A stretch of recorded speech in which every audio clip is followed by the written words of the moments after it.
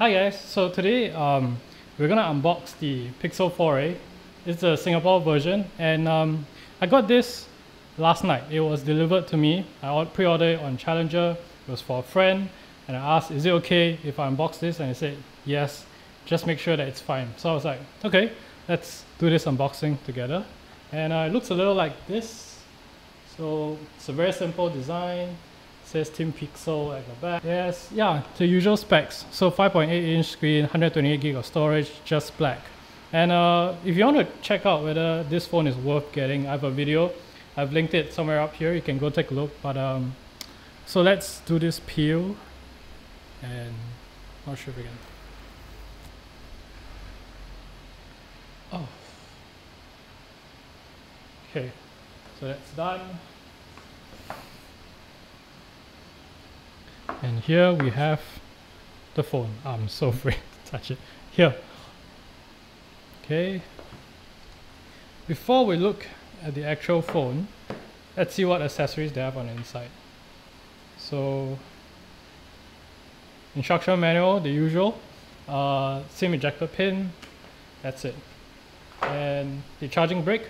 So, this charging brick, actually the phone itself, it supports USB-C fast charging, so 18 watts power delivery actually, USB-C power delivery, and yeah, so looks quite nice. It's a matte finish kind of style, the single USB-C port, and of course the USB-C cable itself.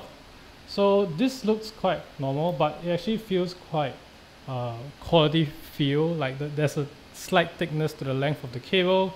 I believe it's just 1 meter long, but in the box itself, they actually included something interesting. Hold on, let me just see if I can grab it.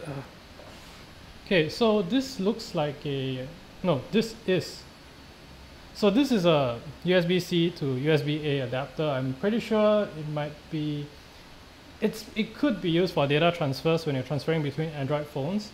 I'm not very sure about it, but we'll take a look at the phone itself.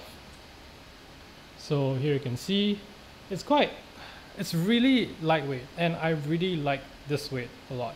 It's a matte finish, but I can immediately tell that if I have oily hands, these are gonna show the oily prints. And it's a really nice size phone. In fact, I actually prefer this size and slightly smaller over my iPhone 10. And initial impressions, I kind of like it a lot, especially like the accent, the color, the scheme.